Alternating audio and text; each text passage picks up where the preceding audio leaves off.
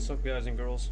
Security Cop here, and I've already told a couple of you on this channel, well, all of you that have listened, if any, that I'm a Stormtrooper. I love going out and just putting a smiling face on anyone, really, whether it be an old person, mainly a little kid, or anyhow. I have an old Rubies costume that I'm slowly modifying and trying to fix up. Here's my helmet. I had to basically Dremel out what I call the rims after I popped off the eyelids, because they resembled something like the lip of a soda can. I had to get rid of those, plus it actually made it look a little more movie correct.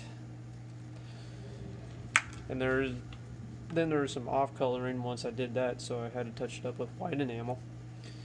I replaced the lenses with eBay Trooper brand acetone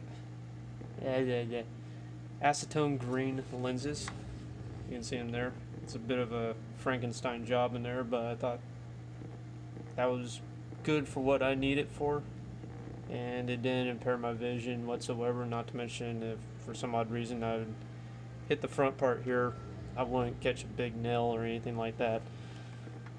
And this heavy plaster, or whatever the hell it is, there we go, this heavy plaster or whatever it is actually works great for those screws to screw into.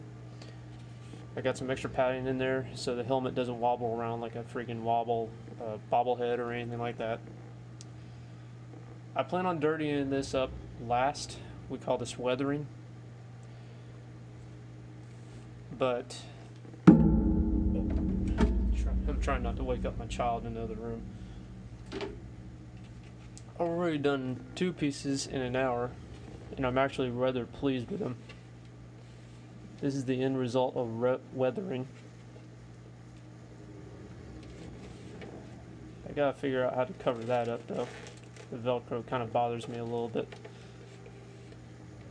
But overall, it looks very nice.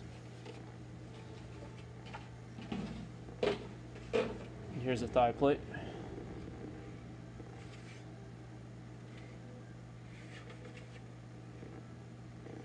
Each one of these literally did not even take 10 minutes each.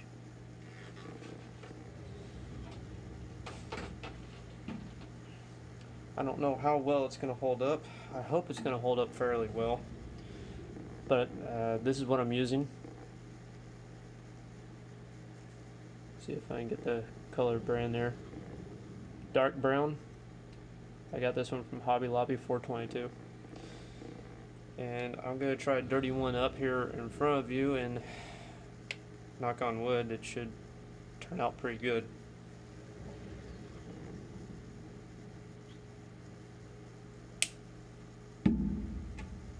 And just FYI, don't use these that come from your wife's collection in the kitchen. Do what I did.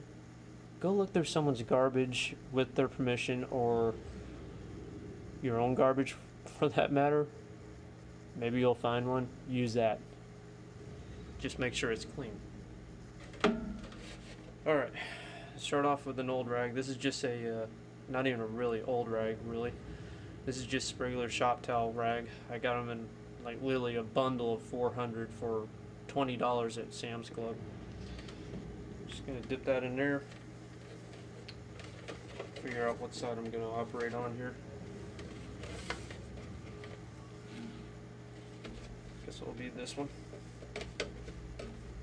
Now the thing is, you don't want to smear it, as I have observed from other channels. You kind of want a twist motion to it. Well, I mean, I guess a small smear ain't gonna hurt, but go back over it. And you want to get the dirt, or in this case, paint, in those little nooks and crannies.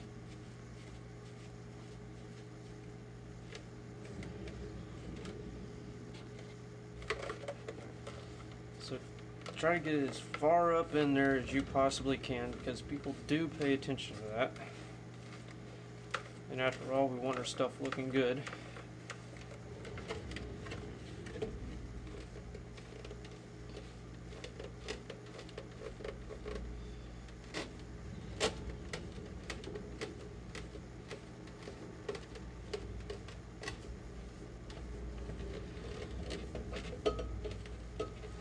Me personally, I always want to wipe toward a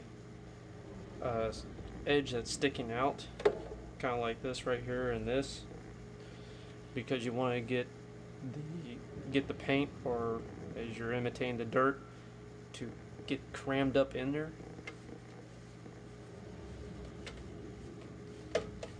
Just like that. Do that.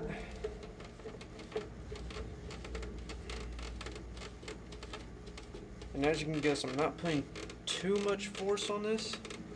After all, this is ABS plastic and it's old. I don't want it to crack or anything like that. Make sure you dirty up the details.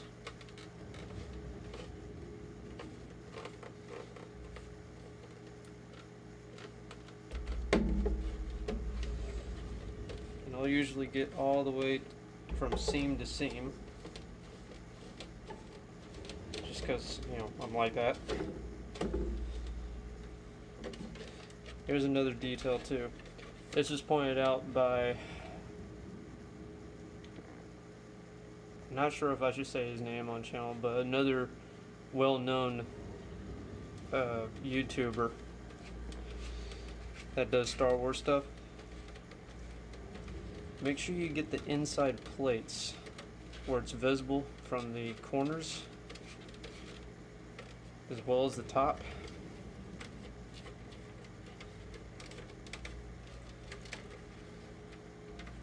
Because you don't want any real imperfections there.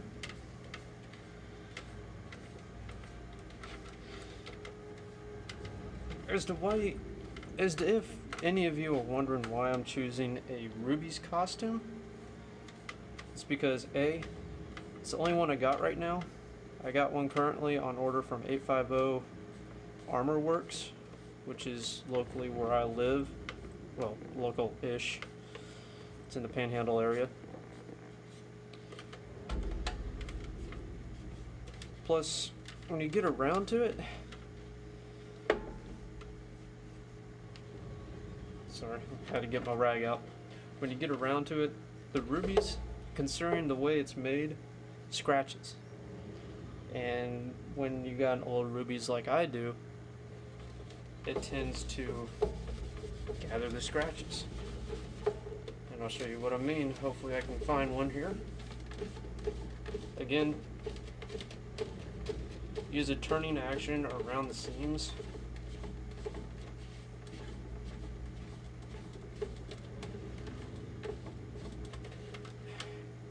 It all varies on how much you want to take off and how much you want it to look, on how much dirt you want to expose, show, I guess. So it's all at your own discretion.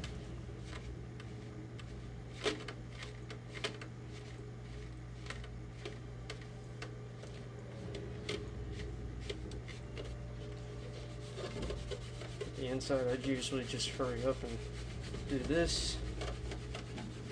See, right there? Those are those scratches I was talking about, how it filled them in.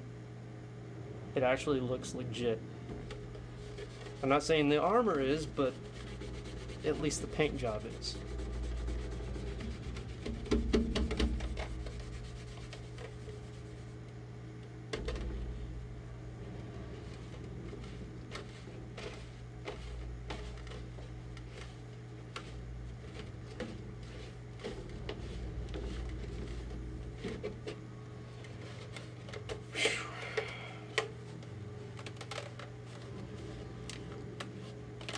No one ever said this was super easy. And in some cases it's not.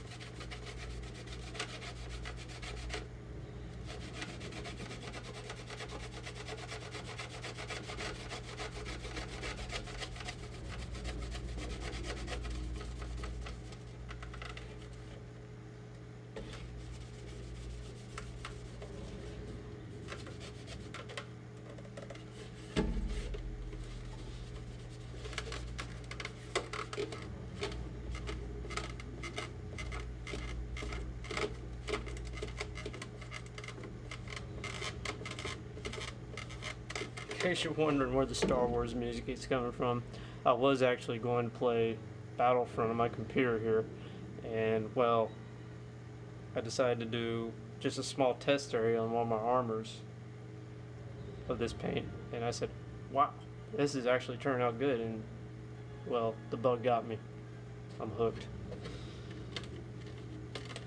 Unfortunately, this is only going to be a relatively short video. I say relative because it's not going to be like an hour or anything like that in a full suit of armor. It's just going to be a leg that I'm going to do for y'all, because it is kind of late, and every parent knows when your child is asleep that's 2 years old, that's the perfect opportunity for you to get some sleep. So I'm kind of breaking that rule right now. Sleep is a precious commodity around here.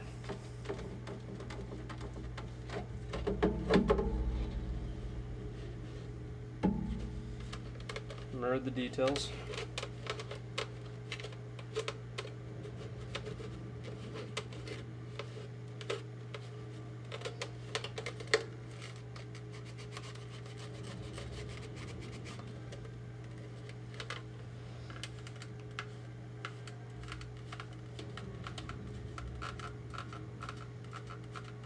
See how it looks like it caught dirt now? That's what we want.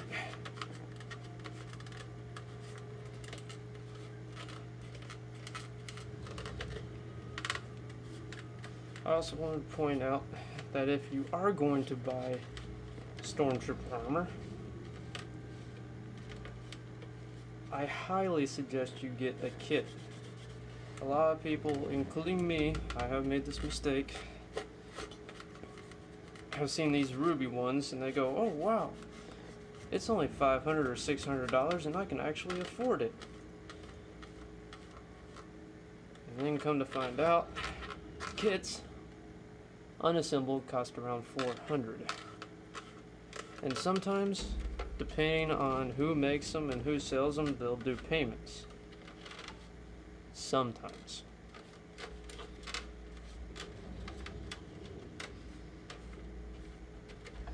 I'm not going to throw any names out there of who I'm making payments to,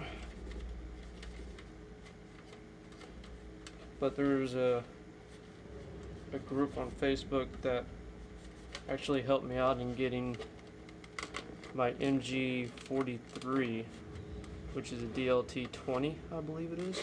Yeah. And I was doing payments of like $76. It's looking pretty nice.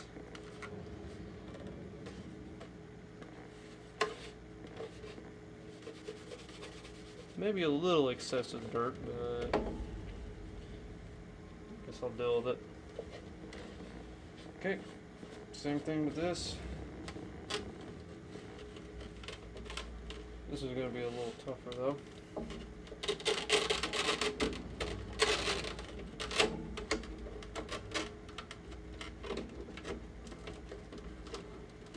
There we go.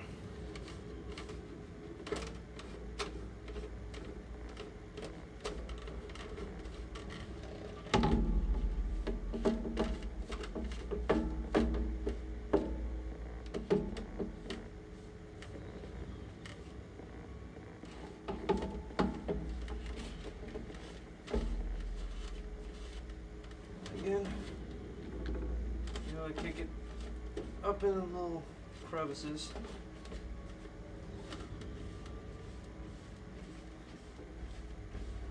And then turn with what I call the seam here.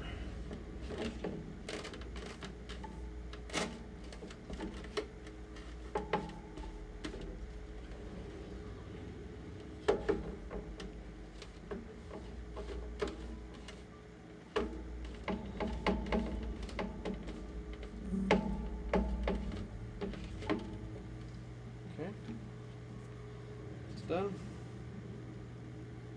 God, my hands hands are a wreck. I'm gonna have to seriously clean up with like Dawn dish detergent or something before going to bed, or else the wife is gonna kill me.